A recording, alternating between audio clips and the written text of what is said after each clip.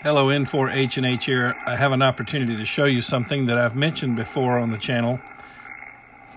You hear that noise? Hear that? Now, notice that NB, noise blanker, is turned on. I'm going to turn that off. Okay, Dave. Well, this is Alpha Lima, and the call you have it right, November 18th, on Mike's uniform, and we're located on the Kevin Peninsula of Michigan. Now I'm going to turn noise blanker back on. So let me show you what that is. A lot of stuff falls out of the sky. That is a QSO 3 kilohertz away. So before you go blaming this person and say, hey buddy, you're splattering, you're wide. The truth is it's caused by the noise blanker. Noise blankers traditionally have impaired the selectivity of a receiver. So I'll go back down to 240. You hear that? Okay, now I'm going to turn the noise blanker off.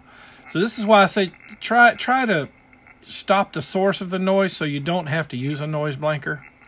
Because even if they do remove the noise, and by the way, it's even worse with a wide noise blanker sometimes, and it'll even make somebody you're listening to sound distorted if you turn it up too much. You don't want to run the level of a noise blanker any higher than it needs to be. Okay, listen as the noise goes away.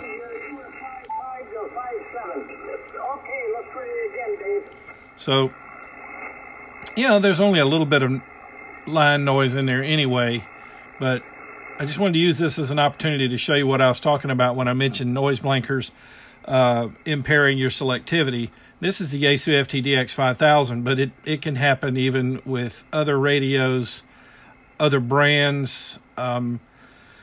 Just about every amateur radio I've ever owned, the noise blanker.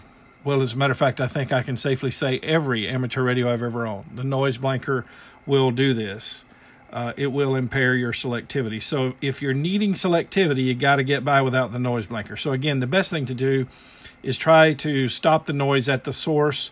I shot a video about that a few weeks ago, how to track down noise on the HF band. So, I would encourage you to go watch that for a little bit more info on how to stop the noise at the source. Okay, so I hope you found that video helpful and informative. Thank you, Patreons, for helping me continue to provide this type of content to the amateur community. If you would like to become a Patreon, I welcome you. It's www.patreon.com/N4HNH.